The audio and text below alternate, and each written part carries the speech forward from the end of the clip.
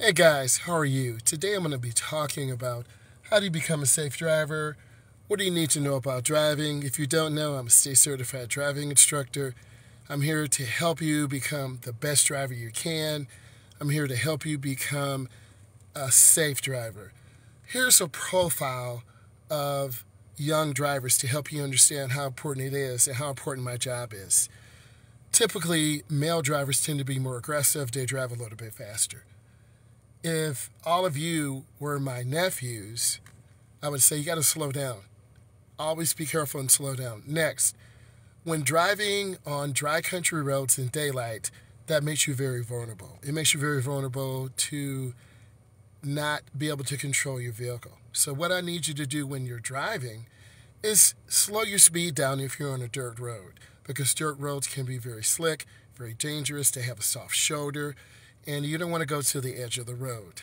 Next, on straight stretches of road without traffic control devices, a lot of beginners tend to go really fast. So what I want you to do is go slower, and I want you to take your time, and we will definitely improve. So I want you to be able to improve and get better. That's really important. If you have any questions, go ahead and put them in. What I want you to do is limit the number of passengers. Won't be home till I won't be home until about 6:20. So before I have class. Oh man, that's great. Failure to recognize hazardous situations. What is a hazardous situation? In your neighborhood, slow down. You got a lot of people in your neighborhood walking around, cutting grass. It's a beautiful day, so people aren't playing football. They're out jogging. They're out having fun. Next, what I'd like you to understand is the more vehicles that are on the road, the more dangerous things tend to be. You're going to have to slow down and take your time and be a safe driver. That is so important. Passengers, you got to make sure all your people in the car, I love you too. This is great.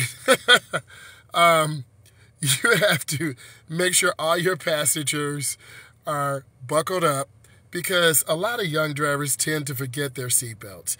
You got to put on your seatbelt. That is so important. And it's so important, a lot of people forget about it. And then what happens when you hit something, you go flying out of the car. Yes, a lot of accidents, very good. A lot of accidents do happen under 30 miles an hour.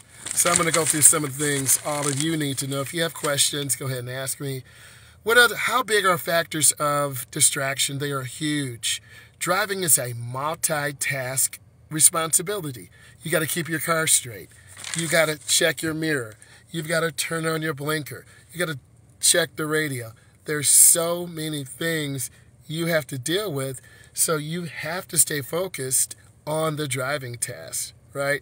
If this is bringing you value, drop some likes. I'm trying to show you important things, and I'm really happy to be here, right? Next, using your cell phone. Okay, we all love to talk on our phone, right? I'm talking on my phone to you right now, but I'm parked and I'm not driving. So if you have to talk on the phone, and it's really important, you should be pulling over to the edge of the road.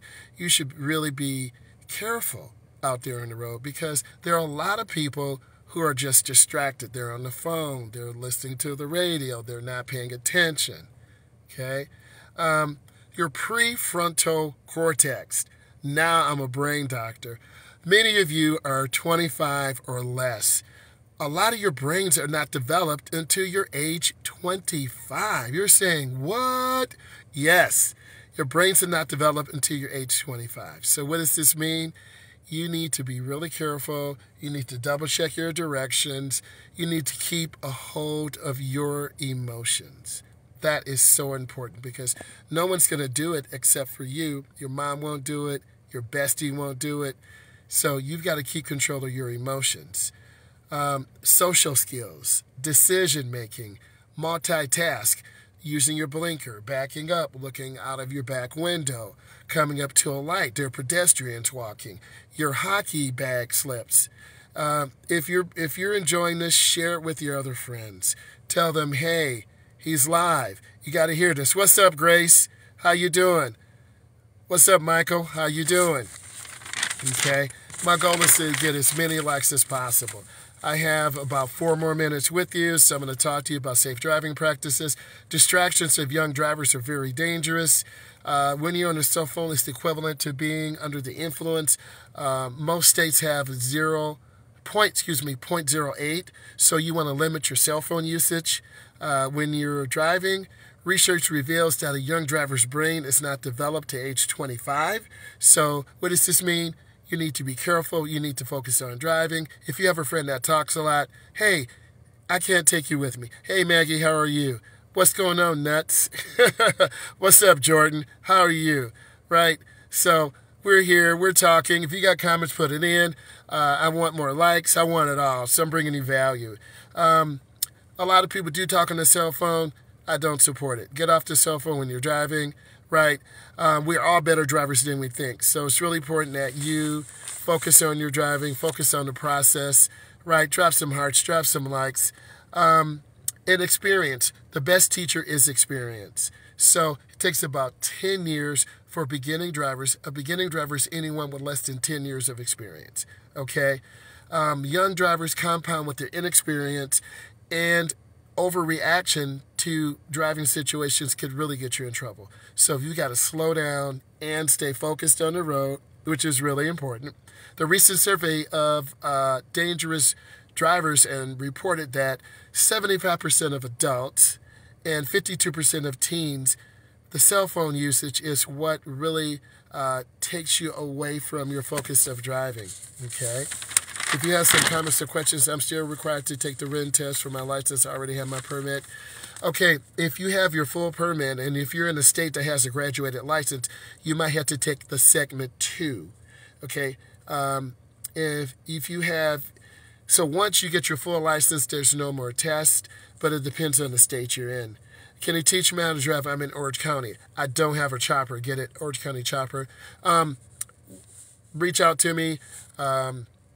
But I'm in the Midwest. You're in California, I assume. I can give you information. I can help prepare you. So I got a couple minutes here.